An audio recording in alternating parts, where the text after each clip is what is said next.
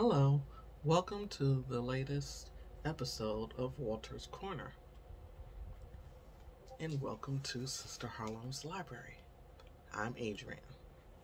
So, the latest book that I found that my father had was Harlem Renaissance, Art of Black America, and it has some of his favorite, one of his favorite artists is featured in here, which was Vanderzee.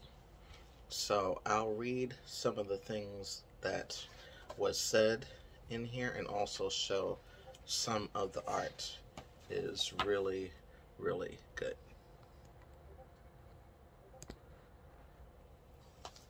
Okay, so there is a lot of different types of art that is featured in here, but I also want to talk about some of the items that is said. America in the 1920s, however, made reconciliation elusive.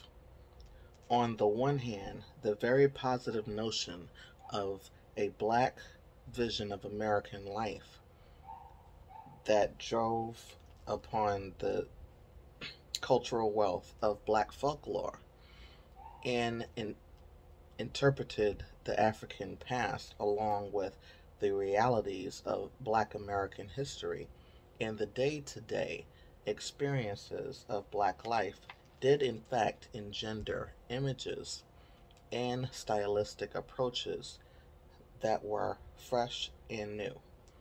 On the other hand, the separation of American life, which required a separatist foundation to hold segregated exhibitions, the absence of repositories to collect and preserve the art, and the distortions of critics hostile to the very notion that black people could make high art only served to widen rather than narrow the breach. Disappointingly, the legacy of the Harlem Renaissance has been a cultural separation that to this day persistently lingers in the history of American art.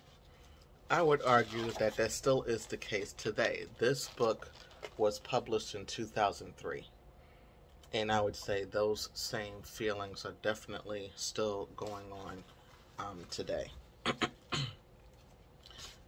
And I'll just show some of the art here. And I'll go to see another section. Some of the art.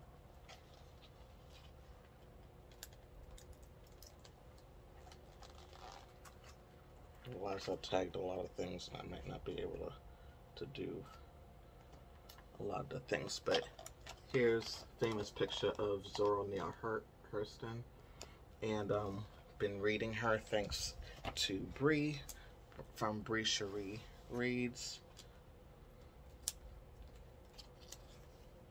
Let's see.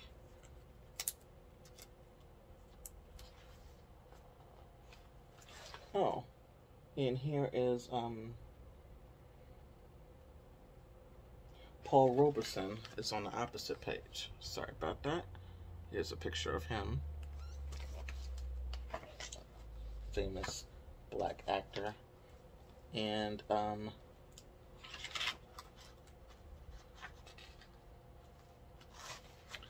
so try to cut this down because this is kind of long. So there was somebody that assuming came from Britain because he's Sir Osbert Sitwell, arrived in New York in late 1926. He observed that no one was sober and everybody seemed to be as rich as Croesus. Never have so many rich people been crowded together in so minute a space, he believed. The torrent of prosperity swept on. Colored people offered hospitality as much as white. and to Sitwell's astonishment, the conspicuous consumption of Park Avenue extended to Harlem. After merriment at Mrs. Cornelius Vanderbilt, yes, the Vanderbilt family, Vanderbilt's Fifth Avenue chateau, Sir Osbert found himself at Alela Walker's town home on West 136th Street. Her twin brownstones flaunted their mistress's wealth with their marble entrance hall, French gold and buff rooms, and Aubusson, might be messing that up, carpets beneath Louis XVI furniture. But Alela Walker's imposing home was only one of Harlem's grand addresses. Stanford White's turn-of-the-century Italianate houses under the trees on 138th Street and 139th Street, Stryver's Row, were architectural masterpieces and addresses of distinction. Not as rich as Alela, the band leaders, dentists, prize-fighters, and surgeons who had almost entirely displaced the original white residents were nonetheless persons of considerable affluence and reputation. So, Alela Walker was a descendant of, I think she was the daughter of Madam C.J. Walker, the first black woman millionaire. Okay. There's a lot more in here, but I wanted to cut it short because otherwise this video may be a little bit too long. Okay, so showing some more people. This is a band. Some more people.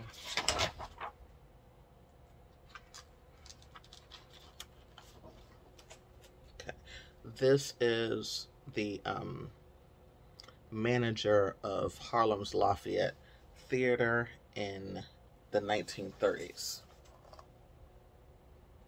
See, a lot of these were, of course, black and white photos in that day. This is the block that my church is on, actually. So this is the Remy, which is no longer there, and this is the Abyssinian Baptist Church. Okay.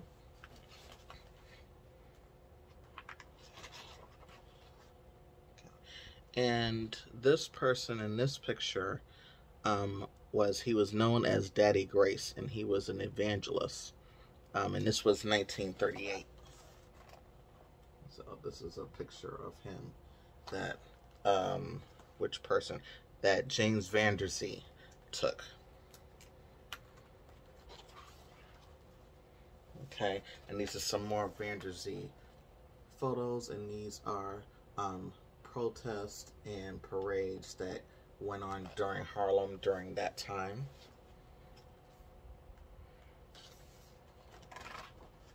More than likely going down 7th Avenue.